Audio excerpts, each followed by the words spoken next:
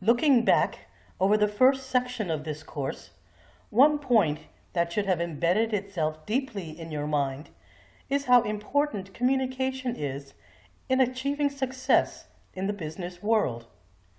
In this section, you'll encounter the 8 components of the communication process and 2 models of communication, the transactional model and the constructivist model.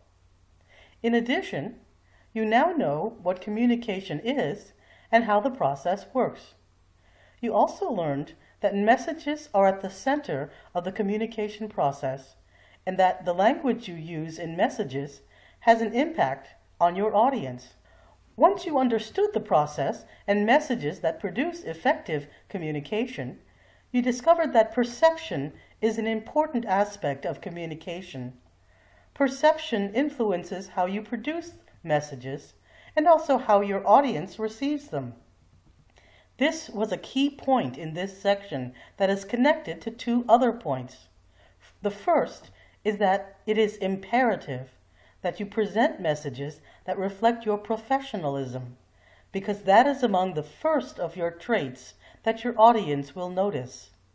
The second point is that you must tailor messages to suit the traits of your audience, including the perceptions they bring to the topics that your messages may cover.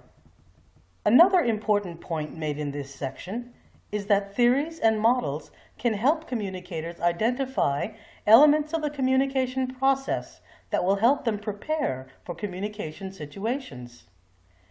In the next section of this course, you will learn how to present written messages that reflect the needs and expectations of your audience.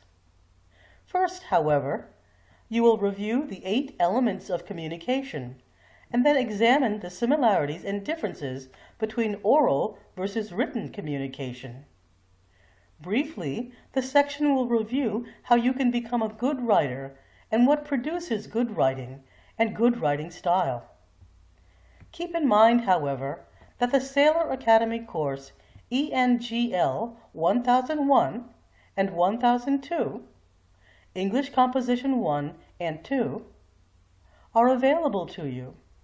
These courses provide in-depth instruction on good writing. So, if you feel you may be a little weak in this area, you should refer back to those courses. You can find them by clicking on the All Courses link at the top of the BUS 210 page, and then entering ENGL 1001 in the search field. Meanwhile, however, the best way to wrap up the nature of good writing in this course is that it has the same 3 critical traits that all business communication should have. Good writing is clear, concise, and compelling. Next in this section, you will examine important principles of communication. You may find this confusing because one set describes how pieces of information in messages relate to each other, while the other set of principles describe how information is organized in the entire message. Reviewing the tables that map out these different approaches will be critical for your understanding. In addition, do not confuse either set of principles with the components of the communication process itself. That is, how a source gets a message to and feedback from receivers. The principles dictate how the information in the message is handled. The components are elements in the process of communication itself. Messages are part of that process.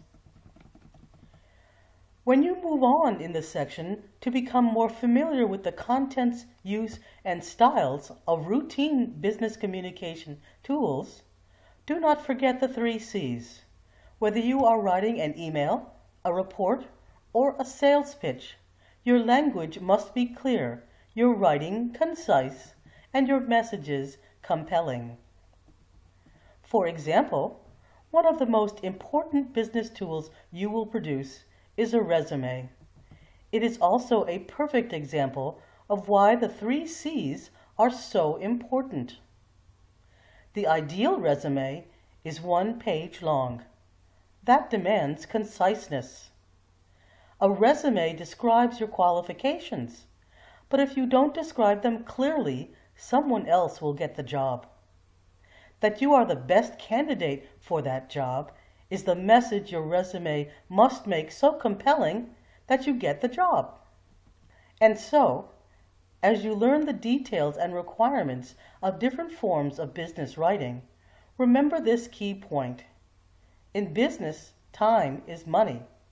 Having to interpret bad writing wastes time. This means that even if you format your business writing perfectly, it will only be effective if it is also clear, concise, and compelling.